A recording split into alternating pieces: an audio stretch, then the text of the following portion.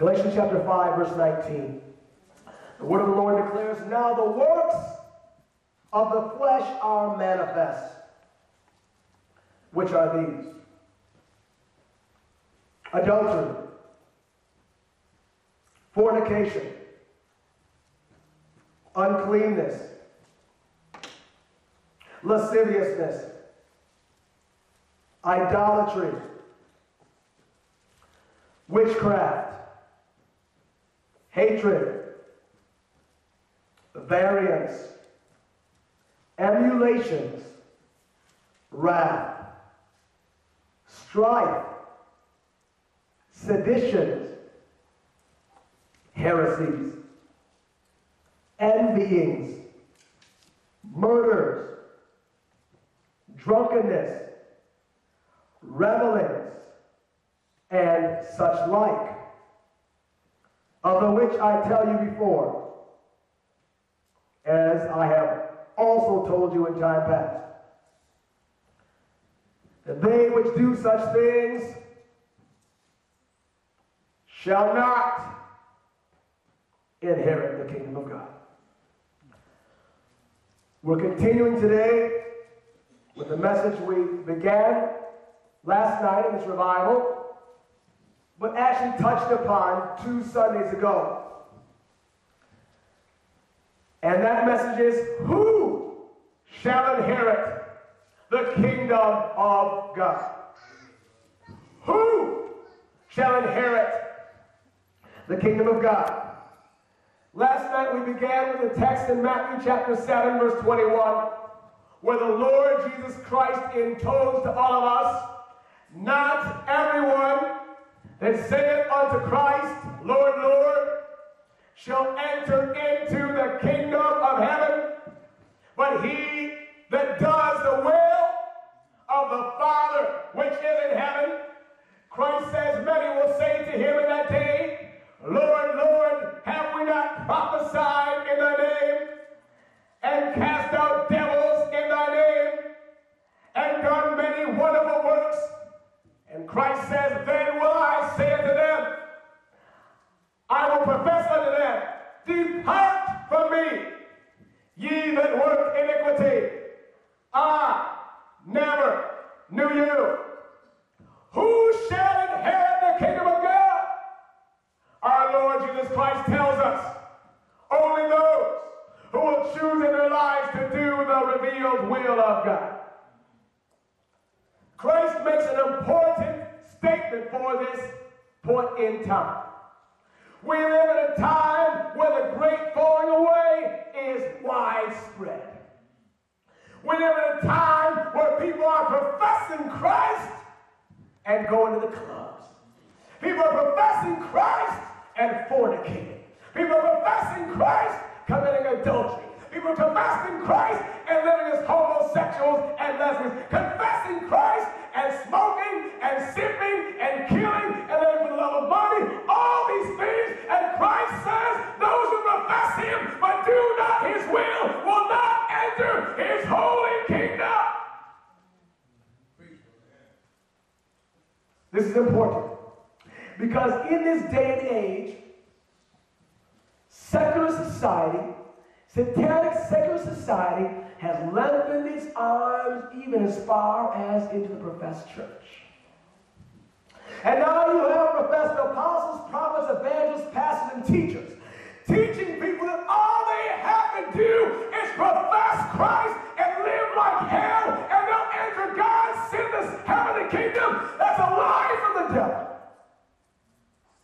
Jesus says only those who will choose to do the will of the Father in heaven, not the will of the neighbor, not the will of self, not the will of the preacher, not the will of the church, not the will of society, the will of the Father. Only those will enter the Father's kingdom. That means you and I have to make some serious choices. The Bible says, seeing as the heavens and earth shall dissolve, the heaven will be rolled away as a scroll, and the earth shall melt with fervent heat, how we must conduct ourselves in such a manner of holy conversation, seeing the day of God hasteneth. When a criminal breaks the law and is aware that the authorities are after him and about to catch up, that criminal is no longer thinking about the Super Bowl, no longer thinking about what he will eat for snack, no longer thinking about all the mundane things of life which occupy people's thinking. That criminal's thinking of one thing, getting right so they won't be punished. Well, the Bible says there's a day coming. It's a great and terrible day. A day of blackness, a day of sackcloth, a day of gloominess, a day of thick clouds. That's a day when the Son of Man, Jesus Christ, will sit upon his throne and judge the entire world in righteousness. It's not going to be a joyful day for those who will be judged guilty. Not going to be a laughing day. Not going to be a singing or a dancing day. It's judgment day. It's coming upon the whole earth. And the Bible here in our text of Scripture lists many things. Not only that the world does, the world which already has condemned itself to damnation and lake of fire, but most of the professed church does these things. The Bible says in 2 Corinthians 13:5, examine yourselves, whether you be in the faith, prove ye yourselves. Jesus Christ is in you, except you be reprobates. We are going to examine this list line upon line, precept upon precept, here a little, there a little, that we might find out from the Father's word who shall enter the kingdom of God. For Christ is coming soon. And he commands us, be ready. Not get ready, be ready. Verse 19, let's go to our text.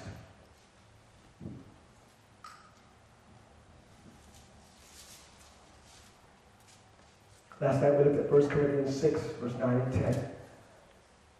Some of these are repeated because Scripture says in 2 Corinthians 13 and 1, in the mouth of 2 or 3 witnesses, let every word be established. Oftentimes you find God repeating things in his word for emphasis, and we know this is a doctrine of God.